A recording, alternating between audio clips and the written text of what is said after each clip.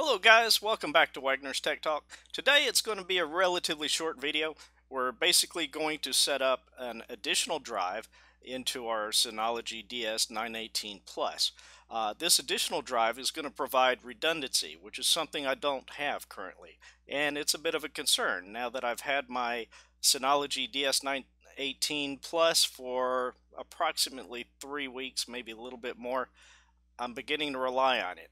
In the case that there's some catastrophic failure to the drive and I can't recover it, then I could potentially lose a lot of information. So I don't want that to happen, and the way to fix that is adding a second drive. Now, this second drive is not going to increase the overall capacity of the volume. Instead, what it's going to do is create a duplicate of the original drive, the drive that's in there now, and copy that information over there. So if one of the drive fails, we could simply just remove the failed drive and the Synology NAS can keep doing what it's doing and serving up files and so forth. So that way I could take it, get a replacement drive. I would have the redundancy again. So that's pretty much all we're going to do in this video. There is one minor correction that I want to make, and that's related to the disk tray. In my very first video, I made a minor mistake there. You can remove the tabs on each of the drive trays, and it makes it easier to just pop the drive in and line up the holes and put the cover back on.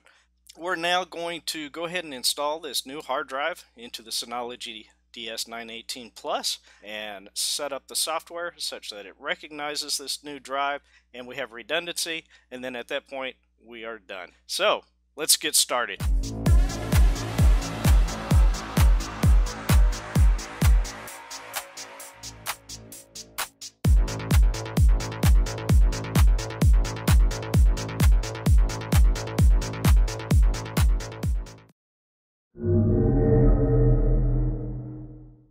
Alright, so let's unbox the new drive.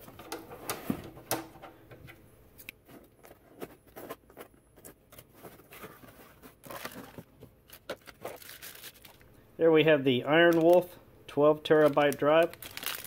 This will give us the redundancy that we need.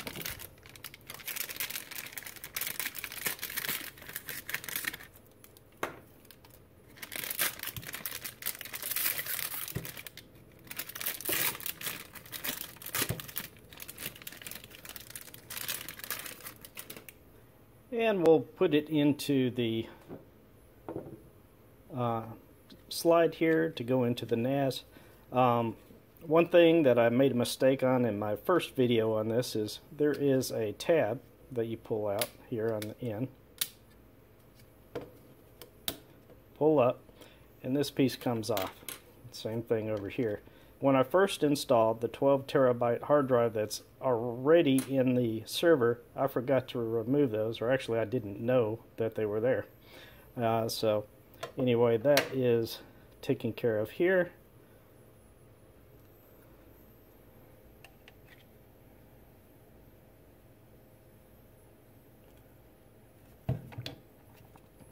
Okay, so there we go. Now the holes are lined up.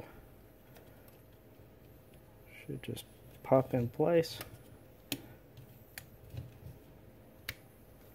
And we'll do the same thing over here.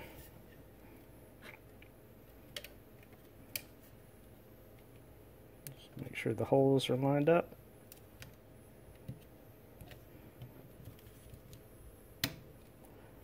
There we go. Drive seems secure. Alright, now we can add the second 12 terabyte hard drive to the Synology DS918 Plus.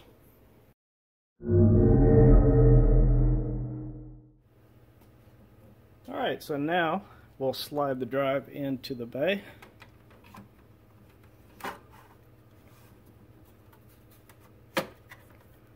It's hot swappable, so I did not shut down the NAS. You can see over here disk 2 has been recognized. So now we'll switch over to the Synology Disk Station Manager and see what we find. Okay, so now we've got the hard drive physically installed in the Synology NAS, and now we're going to set it up. So what we're going to do is go to the menu and go to Storage Manager. Okay, so let's make sure that we see the drive. One unused disk, one used disk. So we go to Storage Pool, and then we go to Actions, Add Disk,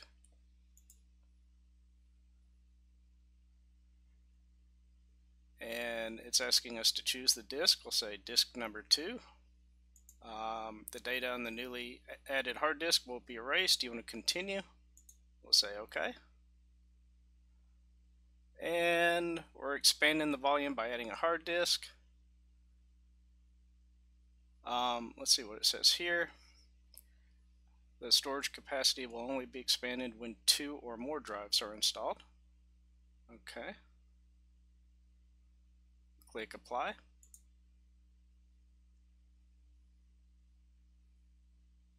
And notice up here it says Synology Hybrid RAID SHR without data protection. After we do this, we should have data protection because now we'll have a second drive. Okay, now we have with data protection of 1 disk fault tolerance. Now it's going to check the disk, and that's probably going to run for quite a while. Alright guys, we're back now, and one thing I want to show you is the disk did complete. It added the drive, everything checked out just fine. One thing I want to show you here is we have our RAID type is Synology RAID SHR with data protection of 1 disk fault tolerance. So now everything is good to go. The drive is safe now. We have protection on the disk for 1 disk fault tolerance, and you can see the 2 disks here. Both of them are 12 terabytes, and everything looks fine. So the overall checking of the drives and copying the data to the new drive, it took about 28 hours until it was done. So it was quite a while. But it did complete. Everything's good, and we now have redundancy on our drives. So we are well protected. Anyway, I hope you enjoyed this video, and if you enjoyed it, please click the like button. It allows the videos to show more often on YouTube. More people get to see the video if you like them. If you dislike it, click the dislike. I understand. Also, if you subscribe, that would be great. What that does is it lets me know that you really enjoyed the video and that you want to see more. So anyway, thank you so much for watching. You have a wonderful day, and we'll see you soon.